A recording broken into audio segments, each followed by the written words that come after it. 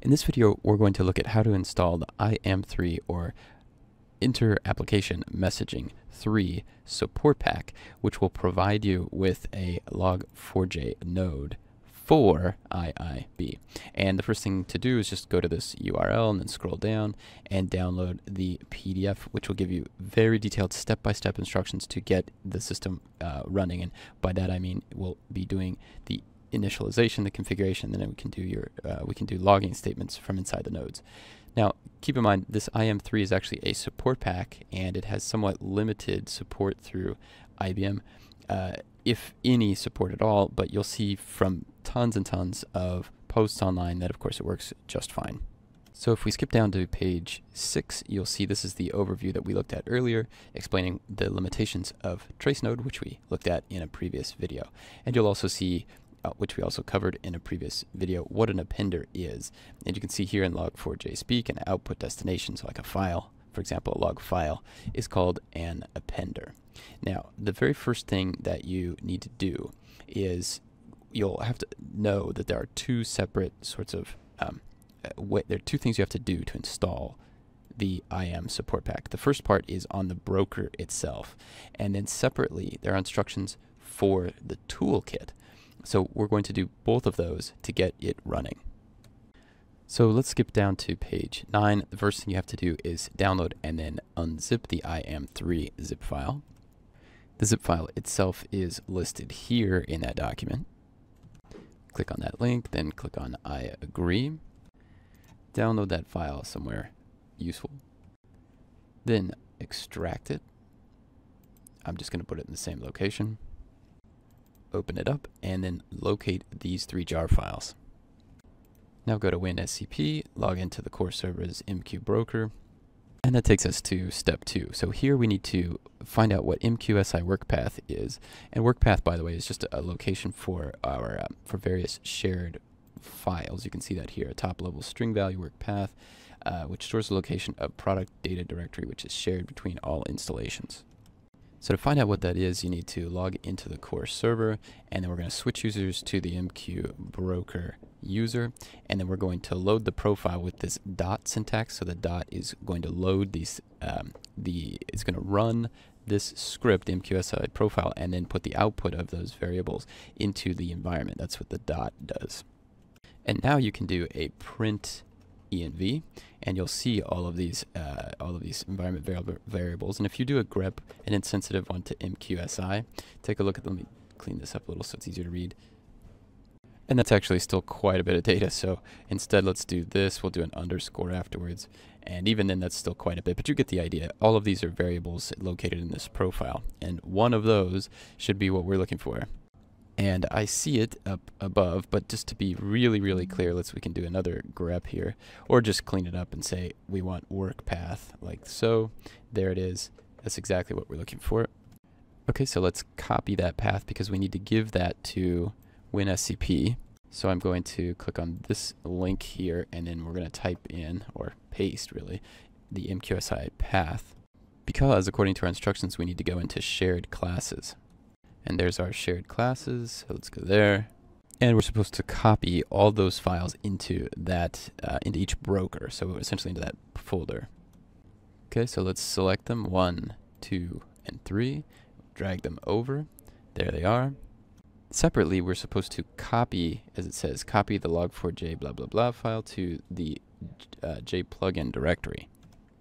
And in our environment, that ends up being this folder, opt IBM IIB-10 server J plugin. So I'm just going to do a CP. And if you get this message here, it's because you need to be root when you do this. So just do su-, that takes you into root, and then you can issue the command from here. Now, after that, we're going to need to change the permissions, and you can see that in the instructions in step 3. So ensure the broker has access to these files. And I've got these 2 commands listed here, so I'm just going to copy and paste them. And this, of course, you'll have to do as root, but there we go. We're going to do a ch own.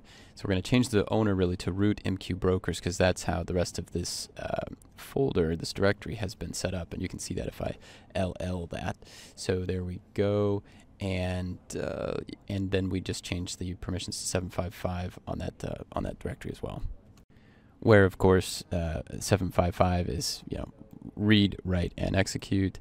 And you can see actually right here that the 5 is going to not use a write. So it's read there's no write, and then it's executable for that group, this one. So 7, of course, this is just a review for anyone who hasn't seen this. 7 is this first group, and then the 5 is this group, and then a 5 for the last grouping of these. But really, 7 applies to root, and then you've got 5 for that group, and then other is this last, you know, sort of group of 3, and that's everybody else. Okay, and that takes us through the broker portion. So we've got it installed at the broker level, but we don't have it installed at the toolkit level. So let's do that now. So the first step here is to locate Log4J logging plugin feature, and that is this one right here. It's version 1.1. And then the next step is to unzip that file someplace. So I'm going to do that here. I'm just going to right click on it. We'll do extract all, and we'll hit extract, and here is that directory. Now what I'm going to do is right click on it, or sorry, I'm going to press shift first on the keyboard and then right click on it so I can copy as path, and I'll get the path to this file, because now I can go to help install software. And what this is actually just an Eclipse thing. So you go help install new software, and then we're going to click add here, and we're going to click on local so that we can paste in, really, that's actually what we're going to do, is paste this in. But unfortunately, it doesn't work as well as you would think. You have to take out these quotes, and even if you get that to work, then for the location down below, you'd have to change the backslashes to forward slashes. So it ends up being actually a lot easier to just click on local, go down to your download, go into IAM3, go down to the actual unzipped directory that you selected, and then you'll see all of that happening for you with the backslash becoming a forward slash, and then the file colon being inserted in there. Now you can click on OK and see what you get. And if you get an error like this, you're going to need to correct that. So you're going to click yes and then see what went wrong.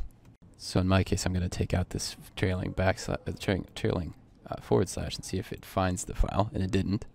And if for some reason you can't figure out why it didn't work, just hit cancel and you can go back up and try it again, which is what I'm going to do. And we'll go back to add, and then we're going to just this time no pasting at all. We'll go in here to the Log4J plugin feature, and we're going to click on OK and see what we get. And notice we have to type in a name, so I'm just going to type in Log4J and hit OK. Still didn't work. And it turns out it's actually pretty easy to fix, just not real obvious. So you have to go install new software and then go to add and then do exactly like we did before. But the thing is, you can't choose this outer folder. You have to choose this inner folder. And then you click OK, give it some sort of name. So I'll call it Log4J, click OK. And now we can select both of these and click next. And then click next again. And then you'll need to accept the agreement and click finish. And allow it to install unsigned content. And you'll need to restart the toolkit, so go ahead and do that. And you'll see the software relaunch. And if all of that worked out, now you can go to the construction palette and go down, and you should see a Log4J logging plugin. And that's exactly what we were trying to install. So now you have it installed, but at this point you need to use it. And how do you do that? Well, you need to create a brokerlog.xml file or some sort of Log4J config file and tell the broker to use that file. And here's how you do that. So first I'm going to switch users to the MQ broker user, and then I'm going to make a new directory called var mqsi log. And this is where I'm going to store all of the log related information. Okay, then I'll cd in there and ll that, and then you can see we have the brokerlog.xml file. Where did that come from? Well, it came from here. Go to your IAM3 folder and open it up, and then you'll see samples folder, and here is the brokerlog.xml file, which I have transferred over to my Linux machine. So let's open that up, and here we go. And then you'll need to change the value here for the location of your file. So I've created 3 in my case, so I've got one for like sort of the main filtered one, I've got one for the log default, and then I've got one for my log other. And that is why you will see in this folder those 4 files, including the last 3 we just looked at. Now you'll notice that the Log4J config file, brokerlog.xml, needs to be in the broker's class path. Mine is not, but you can give the fully qualified path here, and in fact it does say that's a best practice here. Anyhow, to be safe, it says. So what does that look like? Well, it would look like this: var mqsi log broker log. Now here's an interesting problem you might run into if I delete this and I just put another one back in there. In your case, you just put one, just create one, and you try to link it up, and let's do that here, and then here we go. All right, and now if you put in that path and then you save that file and you try to do the flow exerciser, you're going to get an error message immediately as if it had never even contacted the broker. And if you go to problems, you'll see it listed here. It cannot be located. So to fix that, just go up to project, come down to clean, and either clean all the projects or the one that's causing the trouble. Click on OK, and now run the flow exerciser again. You won't receive any error messages, and you should be able to put messages to that queue and test your message flow, of course, as well.